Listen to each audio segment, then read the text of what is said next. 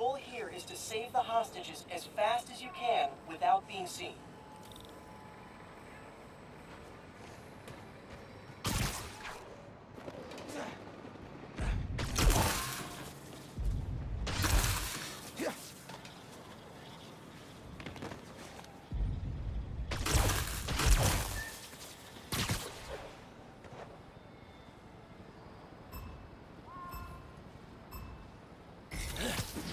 One time, Chris hired his own dudes to take one of his charity balls hostage. Some kind of wackadoo insurance fraud scheme.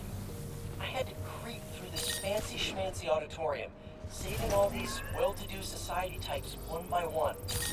Real nail-biter. When I finally rescued everyone, you know how they thanked me? Gave me the tiniest, driest slice ever from their fist-shaped celebratory cake.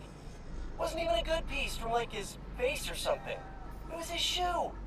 They gave me Fisk shoe cake. Arf. Man, I want to see that cake now.